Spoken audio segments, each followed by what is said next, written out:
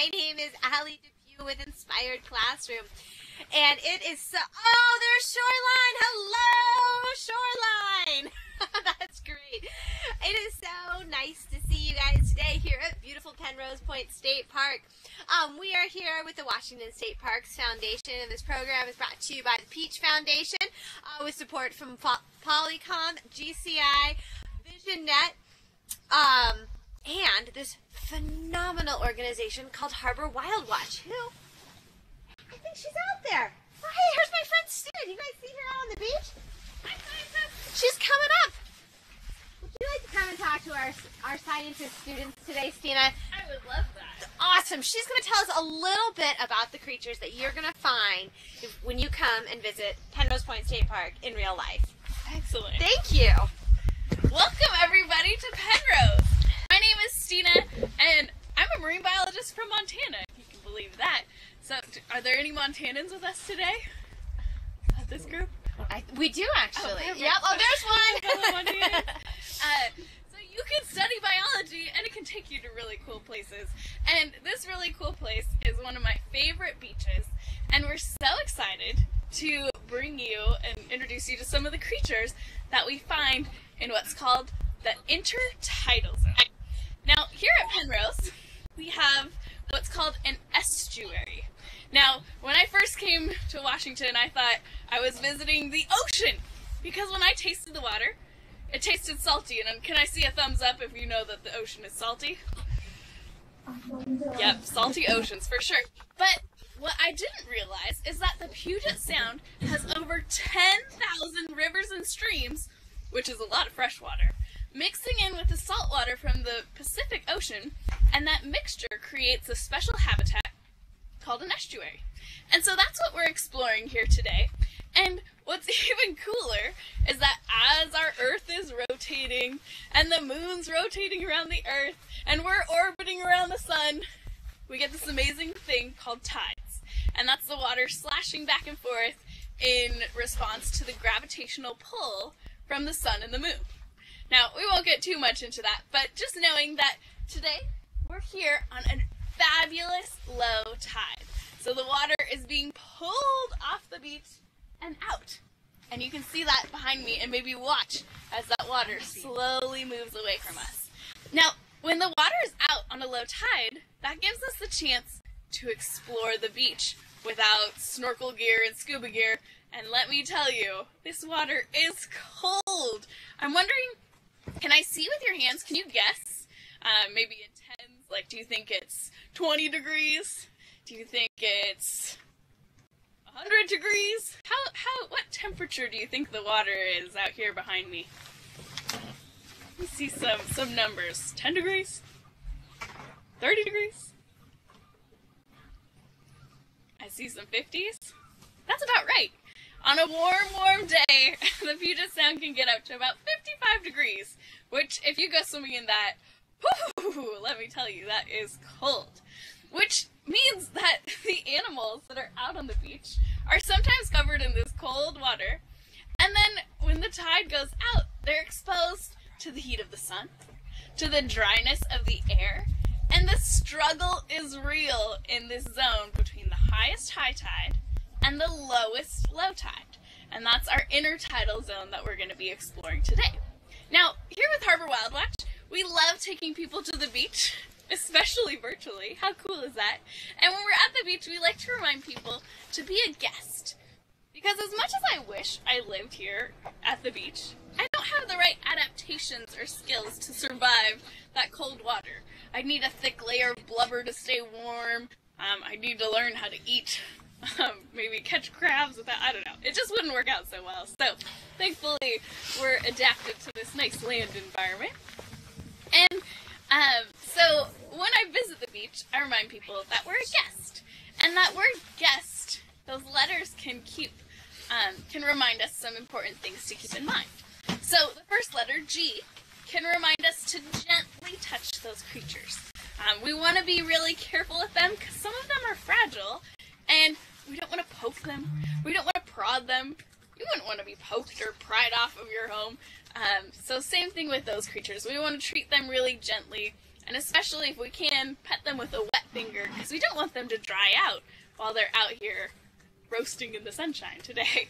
And so we're gently touching those animals. That U is to remind us to use our head, which is always a good thing to do. Everybody, take your hands and feel, how big is that head of yours? Right? Kind of nice size there. This will remind us what size rock is safe for us to flip. A lot of animals like to scuttle under rocks and hide when the tide goes out. That's going to help them stay cool. And so to see those animals, you have to flip those rocks to check them out. Now if I flipped a huge rock, number one, I could crush my toes. That would be unfortunate.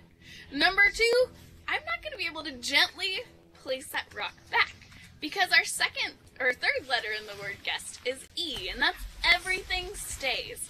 And that's probably one of our most important reminders because if I flip that rock over to check out what's living underneath, I need to make sure that I put it back. The seaweed on top of that rock, if it gets stuck in the mud, it's not going to be able to use the energy from the sun to make its food and grow. And so by flipping that rock back over, I'm protecting the things that live on top of the rock, as well as the things that live under the rock. And so included in that everything stays, we're also making sure that the animals we find stay in the particular habitat where we find them. Because the intertidal zone, it's broken into sections, kind of like neighborhoods. There's the high part of the beach that's exposed the longest. It has the most sun and the most air as that water goes away. And that's called the high intertidal zone. There's the mid-intertidal zone, which is kind of the medium place where a little bit of water out, a little bit of water in. And then there's the low intertidal zone, which is where animals without shells, that they can only stand a couple of hours out of the water before they would dry up and die. So they live nice and low where they're mostly covered by water for the majority of the time. So everything stays where we find them in those areas, including those fun, fancy shells that you may find, the pretty rocks. It's all part of this ecosystem, and it should stay there so that we can keep that nice balance and keep those creatures that we're visiting nice and happy. Now, the next letter in that word guest is an S, and that reminds us to step lightly. We don't want to go running down the beach, number one, because it's a slippery place out there. There's mud, there's seaweed, and if you slime and slip, you could cut yourself up with some of the sharp shells of the creatures that live there on the beach. They have no mercy. Oh my goodness. So we want to step lightly for our safety, as well as for the creature's safety. You don't want to squash a snail or step on a sand dollar. And plus, if you're running, you're going to miss the life that covers this entire area. So stepping lightly will help us to slow down and appreciate all the amazing animals that call the intertidal zone home. Now that last letter in the word I hear you all. We just had a pass join. Perfect. Welcome. We're going over our good beach manners, and the last thing for us to remember is for us to take our belongings, because we want to leave this place probably even better than we found it. If there's trash on the beach, we can pick it up. And of course not be responsible for leaving it there in the first place. And remembering our sunglasses is important, and our coats and whatever we may bring to the beach. We want to keep that all with us.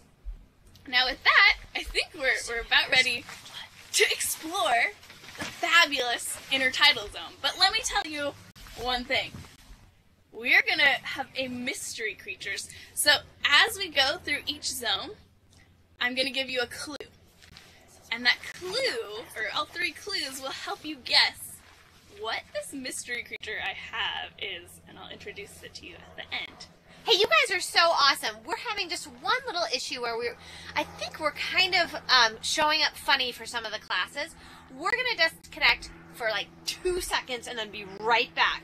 So I want to see if, while we're gone, you can brainstorm as many different sea creatures that you might find at Penrose Point State Park, and then we'll come back and you guys can show us on your hand how many you were able to brainstorm. On your marks, get set, go.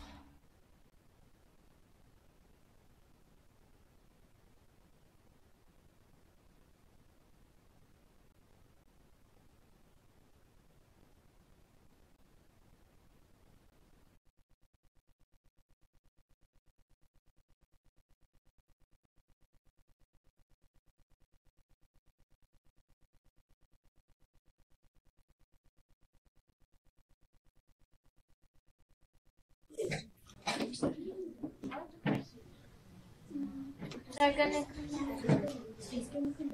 how many creatures did you guys come up with and brainstorm? Show us on your hands. Was it 1, 2, oh, 30? A lot. Awesome. Well, let's go meet some of those creatures, and we'll start again in the high zone. Right at the top of the page. Okay, great. All right, another class.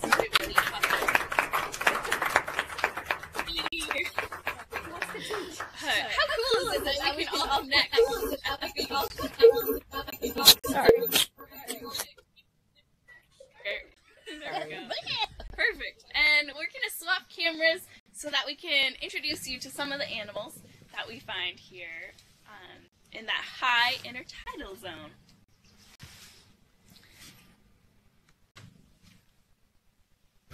Alright.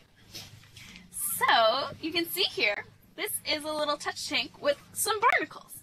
Barnacles are a great creature that's well adapted for living in the higher intertidal zone because they have a hard shell. Now, I'm going to take a moment and we're going to imagine the life of a barnacle. So you have to think that, okay, I'm a little creature, and when I'm first hatched, I have 3 days to find a hard spot to live. And what's interesting is I have a super glue spot on the top of my head, and I need to stick that somewhere. Whether it's a rock like this one, maybe a shell or a dock, possibly a boat. And when you find that place, you're going to stick your head onto that rock and build a shell around your body. That shell is a lot like a little volcano, and then you have a special little trapdoor on top to help close up when the tide goes out, and you can stay nice and wet inside that nice shell. Now it looks like a couple of our barnacles are hungry, which is perfect. Give it a thumbs up if you can see the little barnacles sticking out, this interesting kind of eyelash looking thing. Alright, maybe. Okay, cool. And so what's happening is because that barnacle is stuck on its head, it uses its feet to eat. And so those are actually its feet scooping through the water, trying to catch little pieces of plankton that it can then eat from in between its toes. Can you imagine trying to eat like a barnacle? Or if everyone in the cafeteria was doing headstands and eating their lunch with their feet? My goodness, that would be strange. Now, sometimes these barnacles, because space is limited, they have to grow up rather than out. So this is an example of some barnacles that are like the skyscrapers of barnacles, where they would be stuck to a rock in a tight quarters, growing this nice tall shell. And that's going to help them be able to reach the food that they need to get. So we're going to swap cameras because I'm going to show you there's another species of barnacle that gets almost the size of a 6-inch Subway sandwich. And it's the giant Pacific barnacle. Swapping cameras over here. Yep, sorry. Made it. There we go. Hello again. So this barnacle I have here, you'll notice it's not alive anymore. It doesn't have that trap door that would seal the water inside the shell. Instead it's hollowed out, kind of like a volcano. And so I know this barnacle, it's not alive anymore, just the shell is left behind. But you can see how huge this barnacle gets. Now this can actually be a delicious meal for people. Some people will eat these big barnacles. It's not quite worth it to eat the teeny tiny ones because that's a lot of work. But this big barnacle is just like the tiny ones, only bigger, and it can scoop through the water and catch food with its little food-catching toes and eat it out from between its feet as well. Raise your hand if you think you'd enjoy eating a barnacle for lunch. Could be interesting. Awesome. So, we're going to see, or kind of take a tour down a little bit lower, but before we do that, I'm going to give you a clue for that mystery sea creature. So your first clue kind of relates to our barnacle. Like the barnacle, our mystery creature has a trap door to keep it safe from predators. It can close up and hopefully not get eaten by a big red rock crab. So that is the first clue that I have for you. And now let's move on through our intertidal zone to kind of that mid-intertidal zone.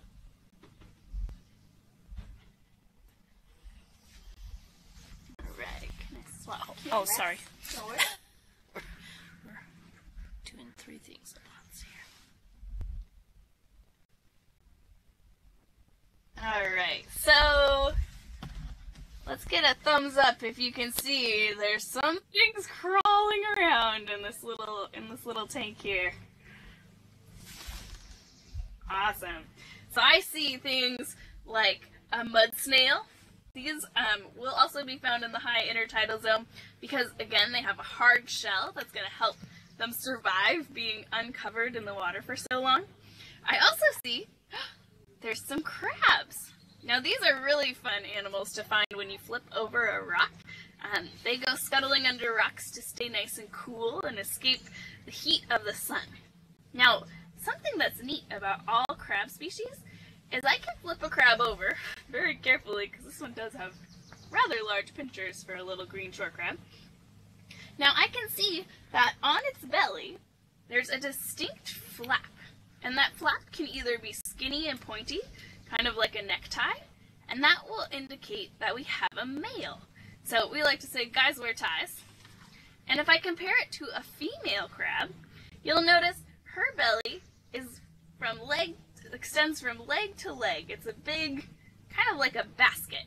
And that's helpful because she can hold all of her eggs underneath that belly flap and let them hatch into the water where they'll be, oh, it's trying to pinch me.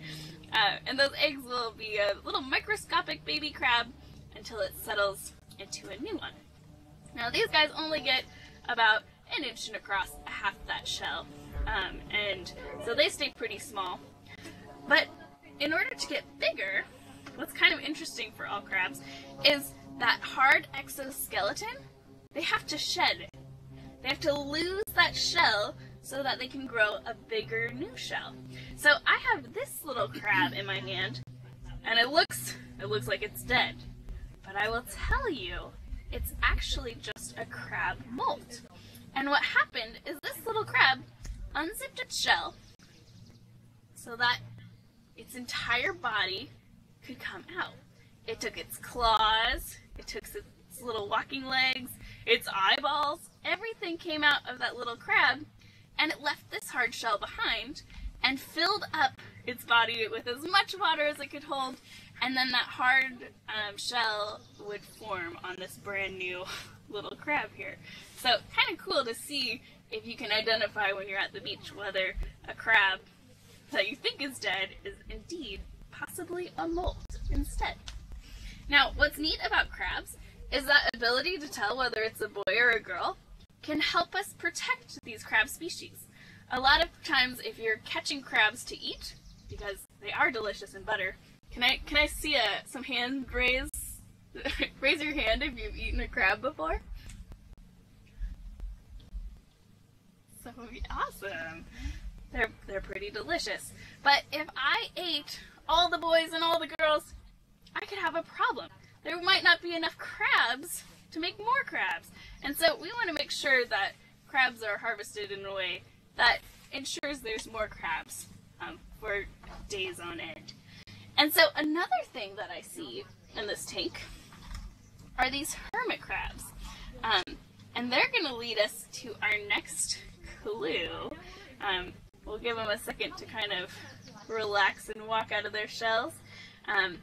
This is a good reminder to leave those shells on the beach because these hermit crabs need bigger and bigger shells as they grow.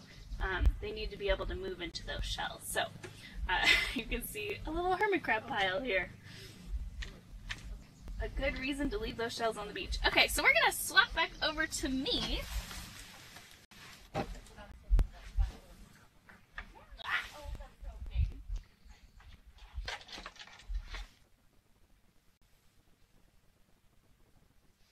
And I have a big crab here. Now, I have a pop quiz question. because you can see this belly flap is much larger. So I want you to hold up the number 1 if you think that this is a boy crab, or number 2 if you think you can identify this as a girl crab. So let's see. 1 for boys. Oh, I don't know. 2 for I think girls. it's about half and half. Half and half. 50-50 makes sense. If you have a 2, you're correct. This big wide belly flap reminds us that this is a female crab. And this one, you can actually... Oh! I will tell you, my goodness, this is the crabbiest of all the crabs. They get much bigger than this. They can actually get about a $1 bill across the back. You can see this lady, she's trying to pinch me, which must mean she's a very crabby crab. When they get full grown, those pinchers are strong enough to actually break a pencil in half, which I'm thankful I'm not getting my fingers in there. These pinchers are for protection, but lucky for me, she can't reach right where my little delicate hands are, so phew, I'm safe. But this red rock crab can eat our mystery creature by breaking apart that shell with these powerful pinchers, and then that shell can be used for animals like those hermit crabs as a new home. So that's our next clue, is that our mystery creature gets eaten by red rock crabs, but then that empty shell can be used by another animal. So I think now I'm going to turn it over to the classrooms, and we'll see if we have any questions from you all. That sounds great. Let's start with... I might just keep holding this crab, and maybe you can hear it. It's kind of making a clicking, bubbly sound. Can I get a thumbs up if you can hear that crab? While it maybe pinches the microphone? I think I've got Mrs. Allison's class. Do they have a question? Okay, perfect. Yes, we do. Here we go. Awesome! Why is it named Penrose State Park? Why is it named Penrose State Park? That is a really, really good question. Part of the longer name is Penrose Point State Park, and so I know part of it is because as the tide goes out, there's actually a huge sand spit that's exposed. We might be able to, I don't know if you saw the video that we sent your way, but you can see this huge sand spit that creates a big point. Oh yeah, good thumbs up. And so part of that name comes from that, but I'm going to have to do some research or ask the rangers some questions about where that name Penrose comes from. Great question. How about Mrs. Stillwater's class in Yakima? Okay. Me? Yep. Nice and loud. Well, why are we learning about this? Yeah. Oh, well. That was So this is actually, that's I think a really good question. Why are we learning about these creatures that live on the beach? Well, one reason is that if I know about the animals that call the Puget Sound home, I'm more likely to care about the Puget Sound. It's not just a bunch of water and sand. There's actually really incredible things that need to be protected. And so if I know about it, I can care about it. And hopefully my job is to help inspire stewardship so you can care about it too. And I hope that someday you get to maybe come visit Penrose Point State Park or another beach or any wild place, and you can think kind of along those same lines. So, awesome question. Thanks for asking that. How about Mrs. Phillips' class? We don't have a question. Raise your hand. Raise your hand. Annie. Annie, nice and loud. Jackson, sit down. My question is, can we rewatch our, about, is the male crab way bigger than... Can you guys hear us okay? Are you asking, is the male crab bigger than the female crab? I think I heard you. Yeah. If that is what you just asked. The male crab grow bigger than the female crab? In some crab species, that's true. Occasionally you will see bigger females than the males, but at least for this red rock crab species, I noticed that the males, their big pinchers get a lot larger whereas the females have still really big pinchers, but they're just not quite as muscular as those guys are. We had a question on the chat about male crabs' pinchers. Are they bigger than female? Yeah, so the male crab's pinchers can be bigger in at least the red rock species, I know for sure. Great question. How about Miss Krantz's class? All right. Did we have a question? Gotta speak up though. Estacia. How many species approximately are there of ocean animals in the Puget Sound? Oh my gosh. That's a tough question. I would not be able to count them on my hand or my toes. I'd have to look that up. There are a lot of different species, because I can think of at least 5 different species of barnacles, which is just barely skimming the top. I will tell you that there are so many more animals than we have time to talk about today. So that's a great question, and I think a good curiosity, because you might do some research and learn about some really amazing animals that we won't be able to cover today, but that you might learn about on your own. We have another one from the chat. Is there a reason that the crabs are red? Oh, so believe it or not, this red is actually a great color for camouflage. You would think red would be really flashy, something that you could see really easily, and it is when the tide goes out. We see this bright red crab back and we're like, oh, let's check out that red rock crab. But as the light filters through the water, red is the first wavelength to disappear. And so a red shell actually is great camouflage when these animals are underwater, because it just kind of turns a brown color and you wouldn't actually be able to see this crab unless it started moving around. So, super question. Okay, let's go on. Awesome. Is there one more class with questions, or No, are we... I think we got them. Okay, perfect. So I have, let's see, I gave you your clue, right? We have a trapdoor, and the shell can be used if it's eaten by one of those red rock crabs for habitats like a hermit crab. So let's continue.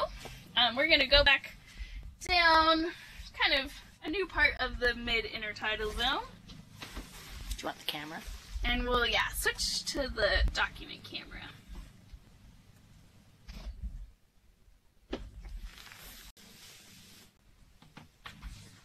Alright, so when you start seeing this seaweed, this is called sea lettuce.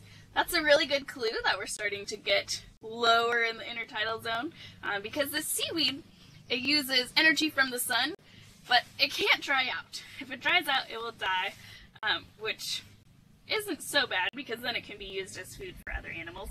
But that seaweed's a great clue that we're getting lower on the beach.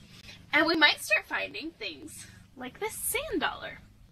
Another name for it is a sea biscuit, or a sea cookie, because it's got this round shape, kind of like a dollar coin or a cookie.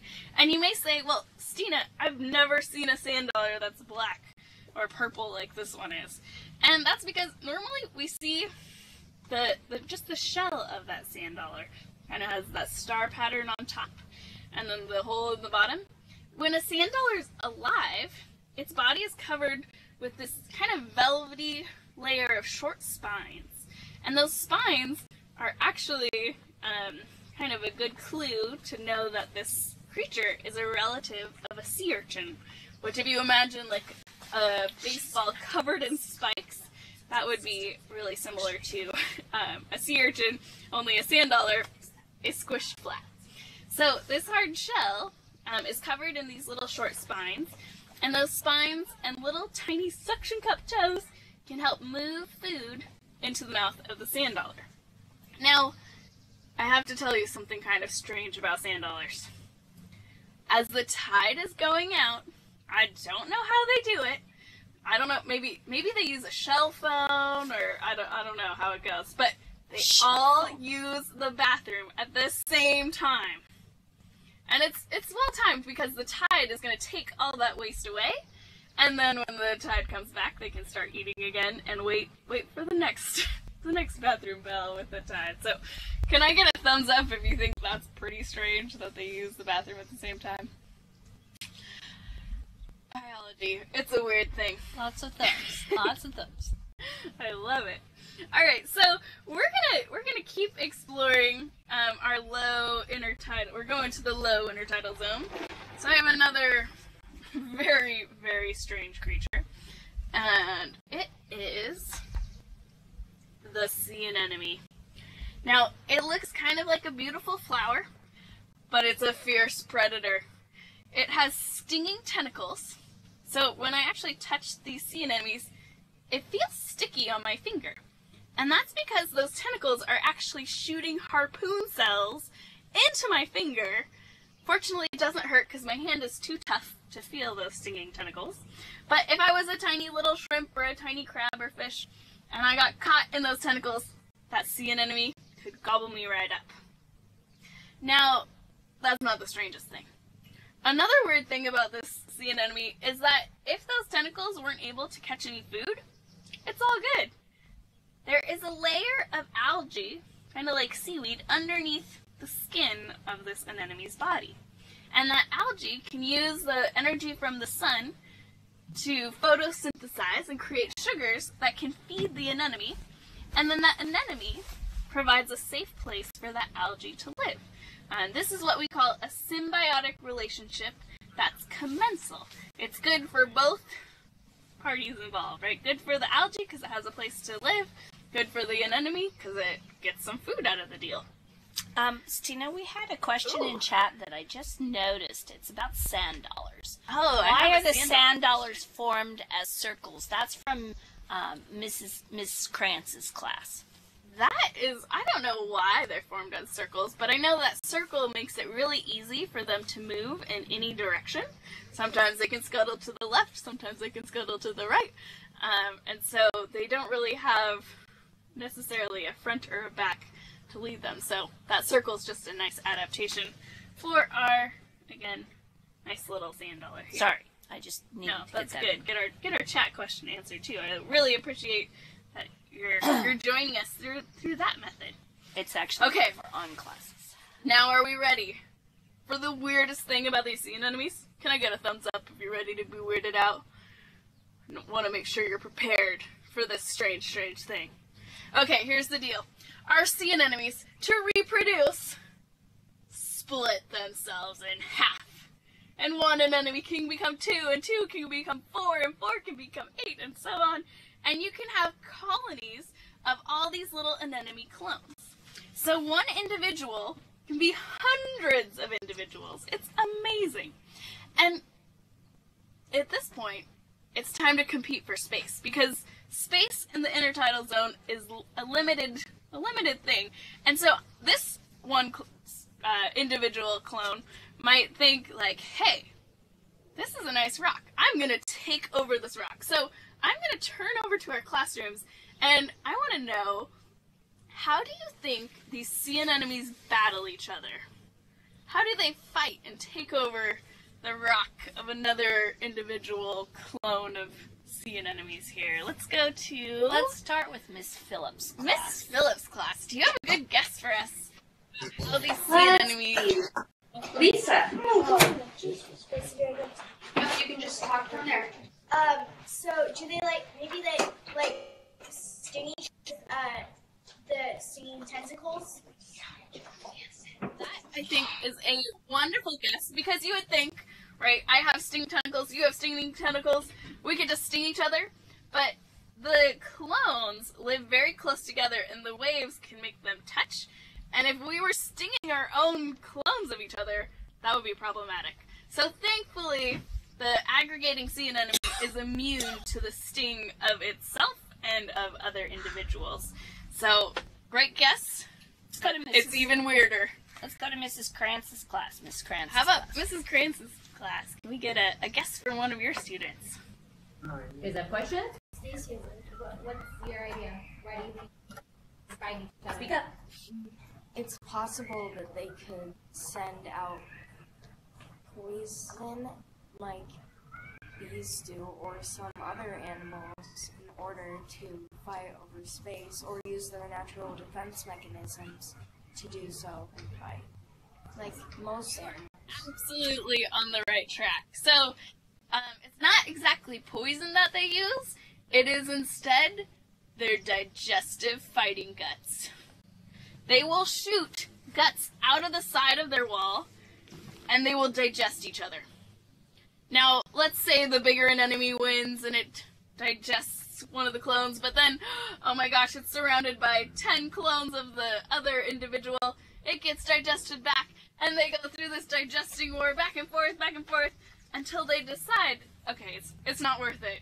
We'll have this side of the rock, you can have that side of the rock, but they're constantly kind of battling over this line that we like to call the no anemone zone. So if you ever get a chance to go to the beach and you see a rock covered in these aggregating anemones, look for the spot where the anemones aren't touching each other. And that might indicate that there's one clone individual on one side and another set of clones on the other side. Can I get a thumbs up if you think that's so weird that it's cool? Awesome. Okay, we're going to swap cameras, and we're going to meet another low tide creature.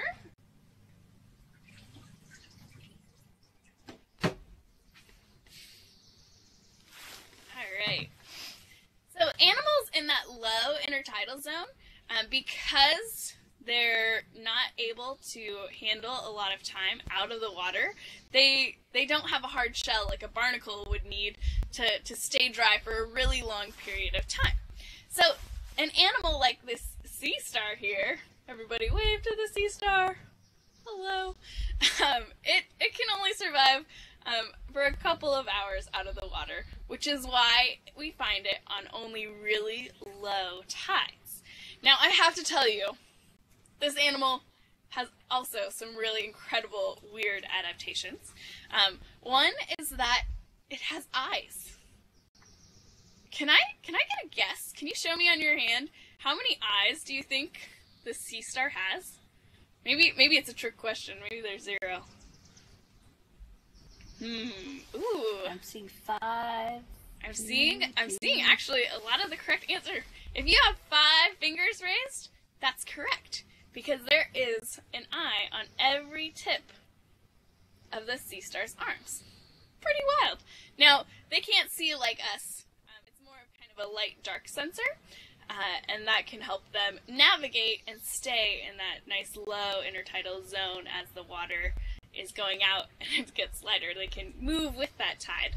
Now, because they don't have any bones, they don't have a brain, and they don't have blood, one thing about this animal is instead of blood, it actually pumps seawater into its body. So when the water goes out, it can't move. It's just stuck there. Now when the water comes in, that allows it to power its little hydraulic tube feet. And it moves very slowly across, or maybe holds onto a rock if a predator comes. If a predator does get a hold of an arm, they can liquefy their connective tissues and let that arm go. Kind of like a lizard can lose its tail, and then it has the ability to actually grow its arm back, with the eye included. Amazing!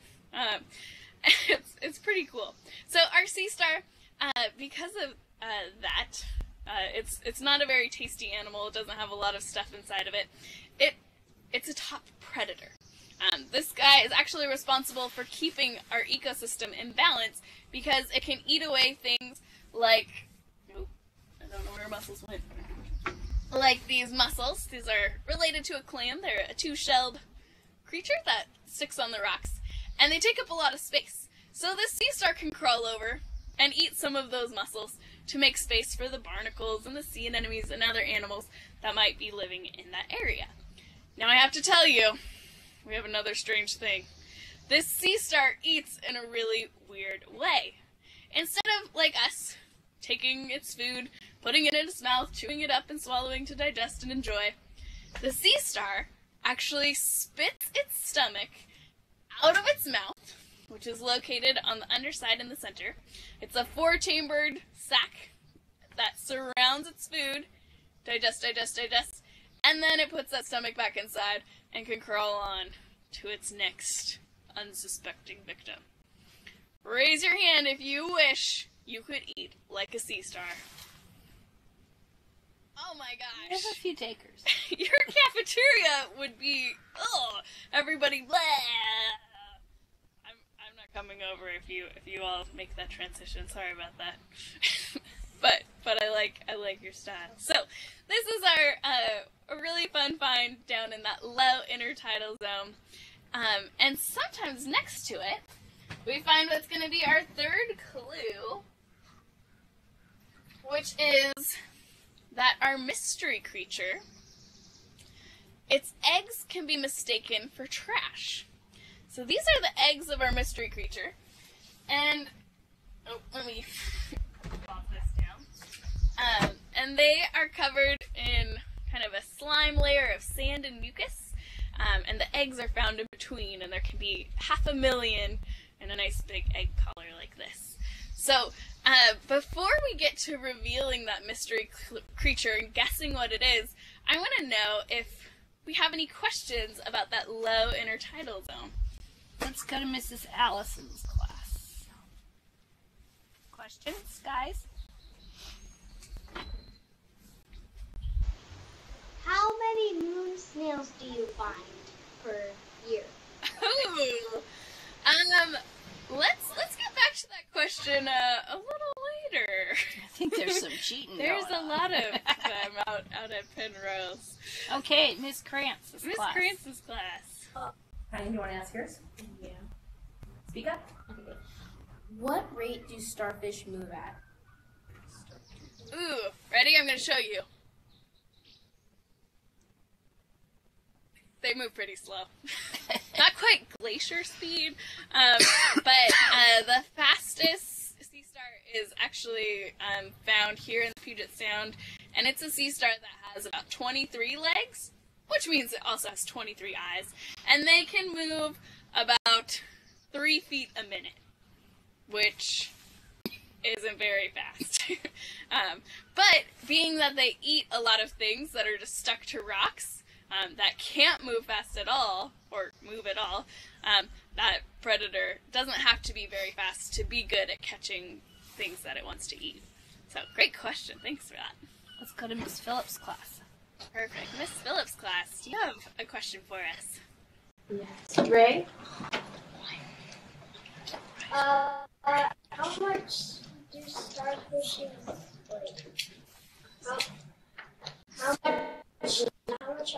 how much starfish are in this ocean?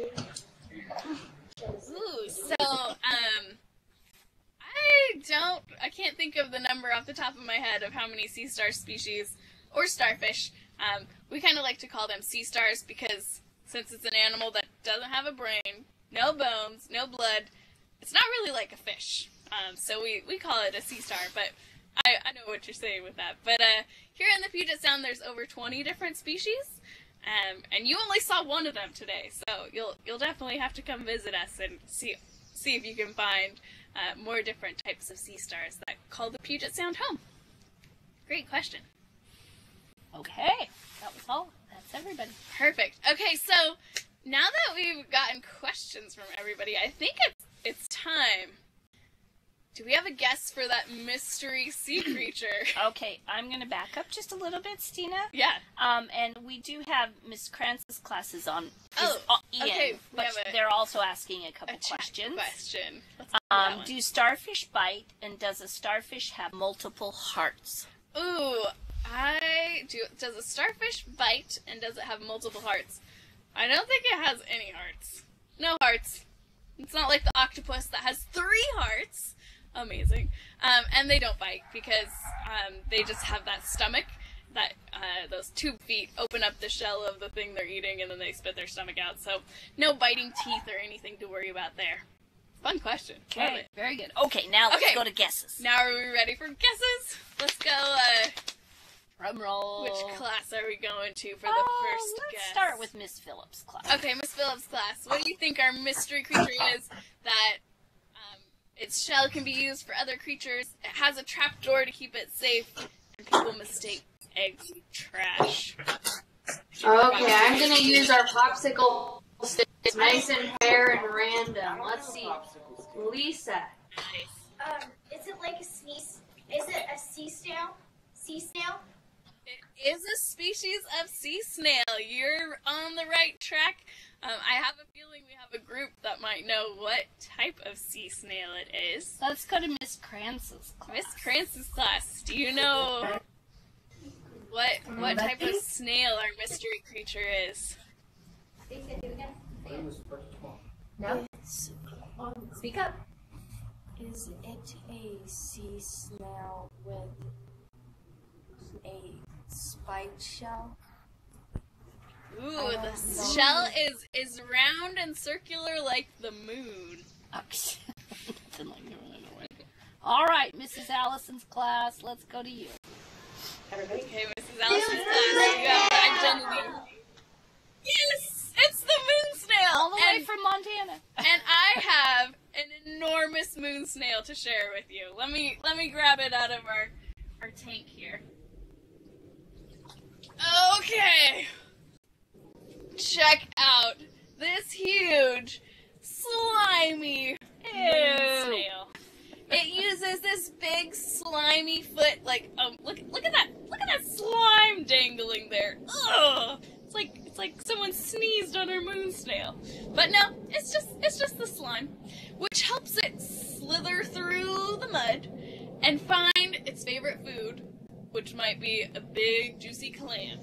Now, clams have muscles that hold their shell together, so either this moon snail can surround that clam and suffocate it, or it has a tongue that's like a chainsaw, and this radula can lick through the base of that clam shell, creating a hole, which then damages the muscle that holds that clam so tightly shut, and then voila!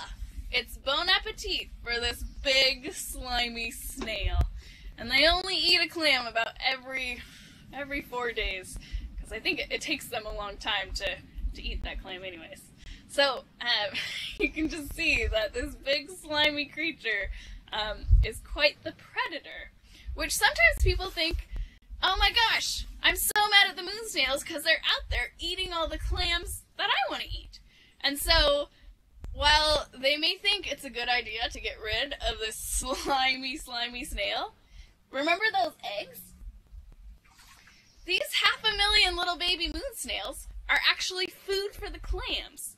So the presence of a moon snail is actually good news for those clams that we like to eat. So it's all part of that circle of life, and the moon snails are definitely important, even though they might eat a clam here and there. Now, I have to show you a pretty cool thing about this moon snail, because it can actually fit this entire foot in this shell. Now, let me grab a smaller one for you. Oh, do moon snails have eyes? They don't have eyes, but they do have little sensory antennas, which I don't know if I can see them on either side before I pretend to eat our moon snail here. So remember that red rock crab we met earlier? If a red rock crab comes across a delicious looking moon snail, it will try and eat it.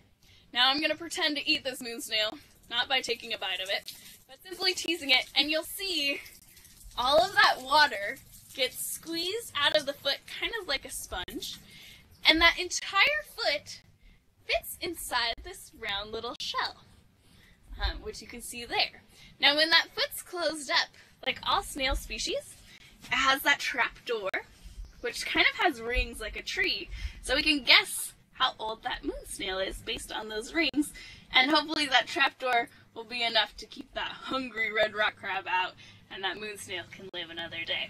But red rock crabs gotta eat too, so occasionally we'll find shells of that moon snail that are broken on the edge, and they likely got eaten. So there you have it. That is our mystery creature here. So I wonder if we have any questions about the fantastic moon snail. Ooh, let's find out. How about Miss Kranz's? I have to wipe all that slime off my hands. Oh my goodness. How about Miss Kranz's class? Miss Kranz's class. Okay, so since the moon snail has no eyes, when it's in the sea or ocean, since there's a lot of noises in there, how does it like track its food? Ooh, so those little antennas, they kind of work like smell does, and so they can sense, where the clam is, and then that foot can feel, oh, I've got a live clam here, and I'm gonna eat it up. So, they kind of that chemical sensing in the water is how a lot of creatures in the Puget Sound can help find their food. Great question. How about Miss class? Jack? Phillips class. Well, how come there's so much slime on the Moonsdale? I don't know, but there's like almost too much stuff for me to handle. You should see this tank in here. It looks like there's just globs of snot, but that's how it slides through the mud. I think it helps reduce the friction and lets it dig deep to find those delicious clams. It's one of those adaptations that might seem strange to us, but without that slime, that moon snail couldn't move around or lay its eggs, so it's gotta be slimy. How hard is a moon snail's shell? Ooh, how hard is a moon snail shell? It's pretty hard. They're a solid thing here. It's like a rock, really. Really similar to a clam shell. Mm-hmm. Nice Cool. question. How about Mrs. Allison's class? It's not about a moon snail, but it's what is the most unique looking animal you've seen there? Ooh, good question. That is a great question. I think one thing that's really unique to find when you're out on the beach are animals called sea slugs. So it's kind of like a moon snail, but it's an animal with no shell. They're related. And the sea slugs we find here in the Puget Sound are beautiful. They have bright colors. They have frills on their back, sometimes a little butt poof for their gills.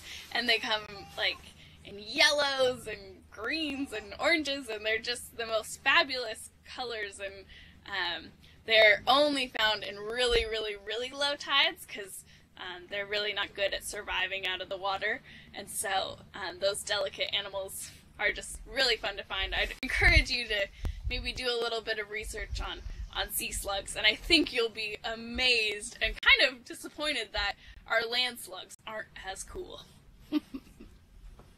Okay, that's all the classes. All right, so that is all of our classes. With that, congratulations on identifying our mystery sea creature. I hope that you enjoyed learning and having fun with Harbor Wild Watch here today. We are so excited that you could join us at the beach and learn a little bit about the animals' adaptations that live here in the intertidal zone, as well as about why caring for them can help us protect these amazing state parks and all of our natural spaces. So I'm going to invite Kathleen on over, and she's going to close it out for us. Hi, boys and girls. Thanks so much for joining us at beautiful Penrose Point State Park, and thanks, Stina. That was so fun. I watched that with the moon snail, every class period, and it's still really fascinating. So thanks so much for coming, and thanks to the Washington State Parks Foundation, the Peach Foundation, GCI, Polycom, and VisionNet, who are our great partners, and Harbor Wild Watch. If you have more questions for Stina, I know you can email her at stina@harborwildwatch.org. So thanks, everybody. Have a good day.